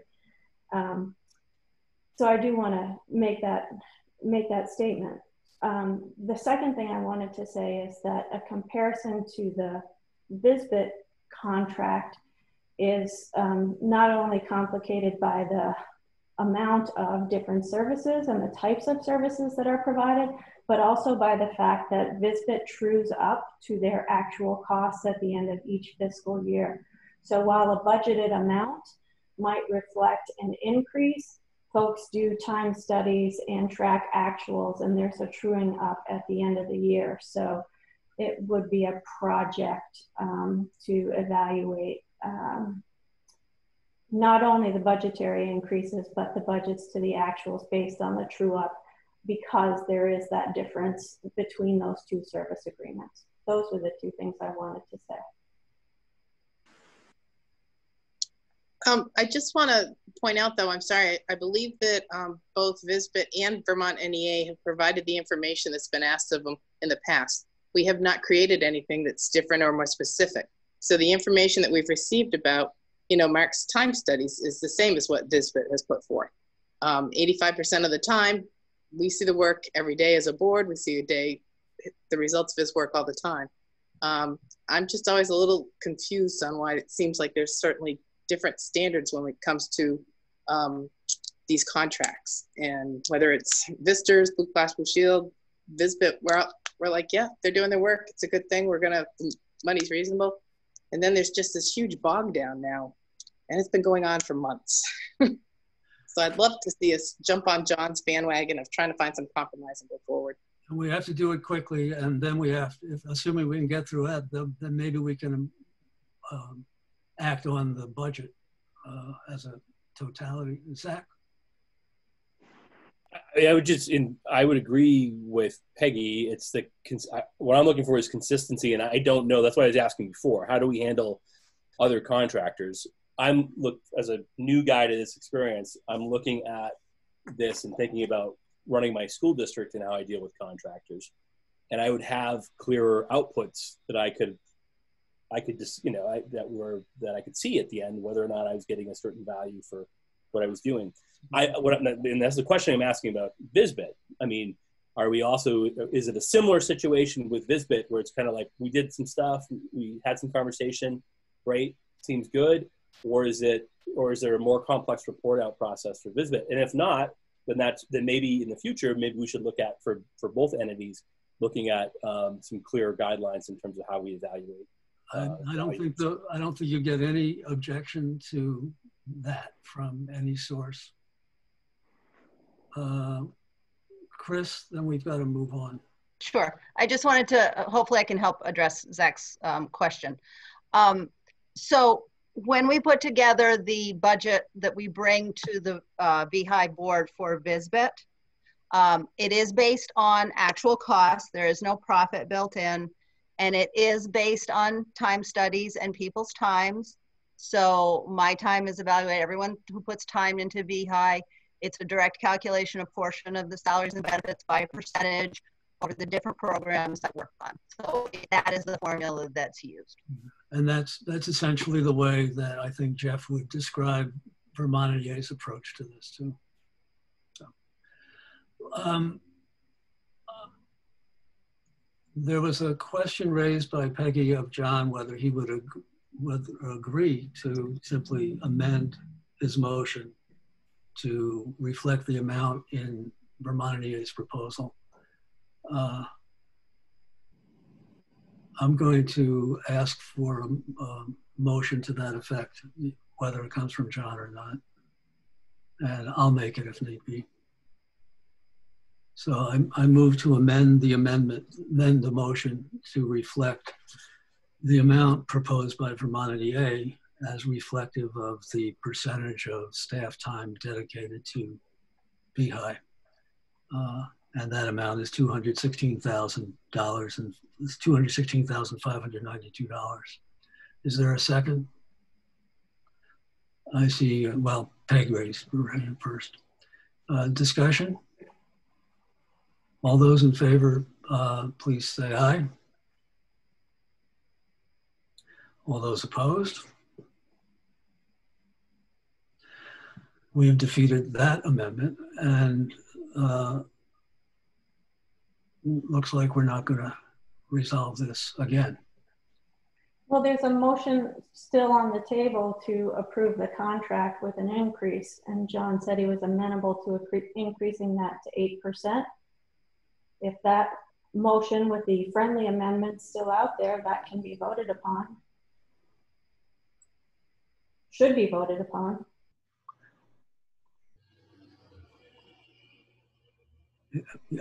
He can't make a friendly amendment on his own to his own motion, and you'd have to decide whether it's friendly. If that doesn't work, I think we'll just move on to voting on the. I haven't heard anybody make a motion to amend. So well, besides what you just defeated. I would make that motion. I mean, and I think if I understood right, Peggy was asking me if I would be willing to amend it to the amount that Jeff put forth. And I had said I wasn't ready to do that. I would amend it to go to 8%, certainly. I indicated I would do that. Right. If for nothing else, for the record, I suppose. Right, but I'm not sure you're in a position to make that proposal. So I move to amend John's motion to provide for an 8% increase. And you can accept it as friendly. Okay. You can't accept your own as friendly, that's all. Yes. I think. All right. Discussion about that. I guess I'd like to hear from Jeff Fannin. Again, we've accepted the amounts that have been put forth by Visbit and by Blue Cross, all the others. Jeff, is that something that's doable so that we would maintain the same level of services from Vermont NEA? Would it impact the level of services? Would it impact? The answer is probably not. Would it fairly compensate Vermont NEA the work that it's been doing for the last 5 years? I don't think so. We're still at more than an $80,000 reduction from where we were in 2016. And I just think it does not reflect well on VEHI that one of its contractors has an increase and the other has a sizable decrease. All we're trying to, it's not as if I'm seeking to go back to where we were in 2016, mind you, at 275. I'm just trying to go to a more reasonable number of 216. And so, you know, I understand and appreciate the 8%, John. I'm not looking a gift horse in the mouth, but certainly I don't think it reflects accurately the work that Mark is doing, that Vermont EA is doing. And it's disappointing, to say the least.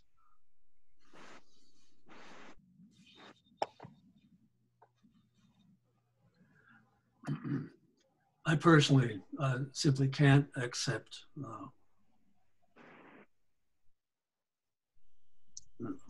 building on an artificial number like that, John. And I'm not surprised. That's not the issue. I guess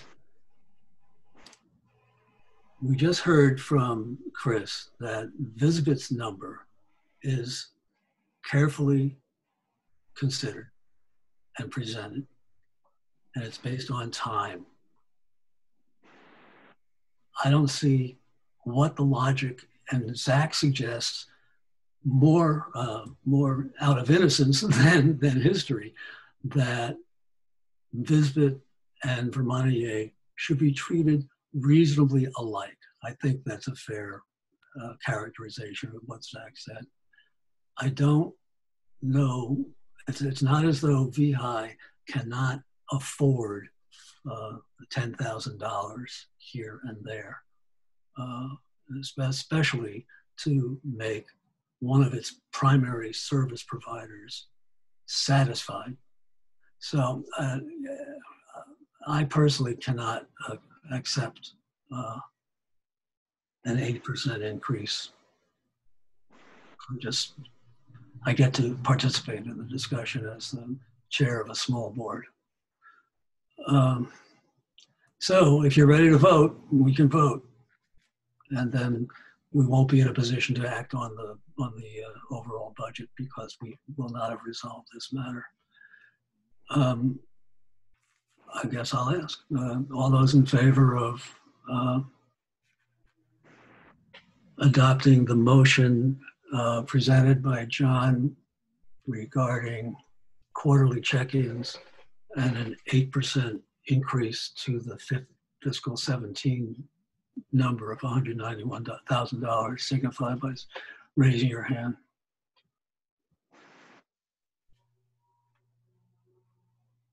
I see only two. There's all those opposed. I see 4. So we are where we've been. And I would. Should we be voting on what Jeff presented? I'm not sure if that was ever exactly in a motion or not. I know that John's wasn't. Yeah, there's a motion available to simply merely to increase the amount paid to whatever you want, including what Jeff suggested.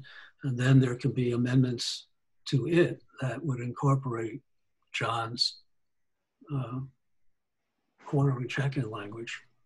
I think you voted on that in the amendment because the amendment was John's quarterly language and Jeff's amount. And it, There could be, there needn't be. There could be simply a motion limited to the amount, and then there could be a discussion about whether to amend it.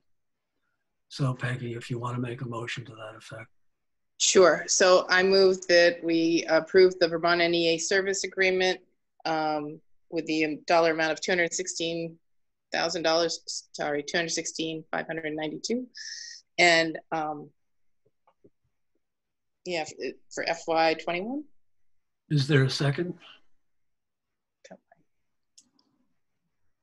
Well, I'll second. Discussion? Lisa?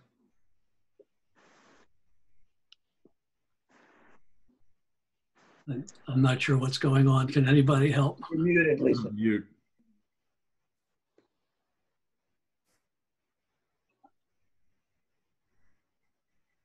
Is this something I should be doing here to help? no, I don't know what's going on. I've unmuted her. Trying. Maybe she's also trying. There we go. In a while. Oh, there she is. All right. Sorry, I'm functioning in slow motion here. My my internet is being That stretched explains. to the Okay. fullest. All right. Well, if you started your response, start it over again. I can't hear you now. Lisa, you're up. Hmm. Oh, God.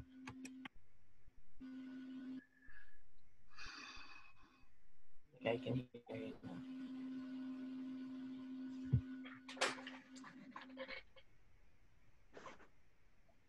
Well, I think you're unmuted, Lisa. Oh, I am. Yeah. Okay. Sorry about that. It just seems to me that recognizing Vermont NEA's efforts and Mark's efforts makes sense in terms of allowing the board to move forward. very true. John, you want to make an amendment or not? No. Any further discussion? All those in favor, please signify by raising your hand. All those opposed? Lisa, Laura, you have the breakdown? Okay. All right, well, I'm afraid I'm gonna have to depart. Laura, I know that you're anxious for VSBIT's, for VEHI's budget to be acted on, but we can't act on this budget without resolving the Vermont NEA service agreement amount. And so I'm going to put off consideration of the VEHI budget until we figure this out. I am open to any suggestions about how to resolve this impasse. I've never understood it. I don't understand it. And that's beyond my powers or limited ability to figure out how to proceed. So Zach, you seem interested in formulating a thought about this. Well, yeah, and part of this might be my ability to get over the hump might be, if I had both the kind of looking at the VSBIT agreement and this today, I might've been saying, and if they were similar in terms of me being able to evaluate outcomes, I might've said no to both, but I'm not voting on VSBIT today. You know, I'm voting on this one. And so, and I might've been looking for more from VSBIT. So part of it for me is before the next time that we sit down, I'd want to have an understanding of what the expectation is from VSBIT and what is the, how do I come to evaluations, thoughtful evaluations for members about that, and then making sure that there's a similar standard, because I do, that would be my expectation, and I have a hard time evaluating how parallel those two things are right now. But I know that what I see here, if there was a similar makeup for the VSBIT agreement, I'd be just as uncomfortable with the VSBIT agreement, and I just don't know what that looks like. I understand. I raises a question though, and that is about the amount. How would any of that discussion resolve in your mind the amount that should be paid to Vermont NEA? You don't have to answer that now, but that's the. Well, I could just, I mean, part of it for me to get to an amount, I have to get to, I have to have a richer understanding of what is being done to then come to a conclusion about whether or not the amount which we're discussing is a proper evaluation of the service. And again, I would hold VISBIT to the same standard. And if I had the same document in front of me from VISBIT, I would similarly be like, well, what am I going to use to come to an evaluation? Okay, I understand. And there's no point in trying to break down the distinctions between VISBIT's approach and Vermont NEA's approach now. But we can definitely put that on the agenda for the next meeting and provide you information in between now and then. That would go to the entire board. Laura, we have 4 minutes and then I'm out of here. So just a point of clarification for you, Zach, VISBIT has a 3-year agreement and we're in year 1 of that. So that's why VISBIT's not in front of you right now. Second, the way that we handled it last year when VEHI board did not adopt a budget before the beginning of the fiscal year is that we continue to meet all of your contractual obligations and pay all expenses. There was no increase to the wellness program. We weren't asking for an increase anyway. Laura, I think you're speaking past him. He doesn't, I don't think, Zach, you have the, he needs more information in than we can possibly impart in just this limited period of time. Right, I'm letting Zach and actually Lisa also know that the even without a budget, because we had to go through this before, all of the obligations of VEHI will continue to be met. And finally, I wanted the minutes to reflect a thank you to John Service before we hit the 5 o'clock. Oh, yeah. Of course, okay. And I also wanted to remind you that you'll be getting a note from Lisa to schedule a meeting in the week of October 19th to set the health rate. So don't plan vacations that week, please. All right. So that's a well-known holiday week for teachers. I don't think. All right, on my way out, here are the agenda items for the next meeting that I think we talked about in no particular order. And more in-depth discussion of the One Care Vermont relationship. Mark's statement about our need to discuss the relationship and intersection between utilization and prices. I think we have to revisit this somehow, and we have to work on the VEHI budget overall. Those are the items that I noted. Any other items? In terms of a next meeting date, it's a little late to try to figure that out now, but I'll bet we have the mechanism through which we can figure out how to schedule meetings. Is that right, Laura? So if you give me your general sense of when you want it to take place, I'll have Lisa work on it. Well, how about between now and July 15th? All right. You want to meet by July 15th? I guess that's what I meant. Is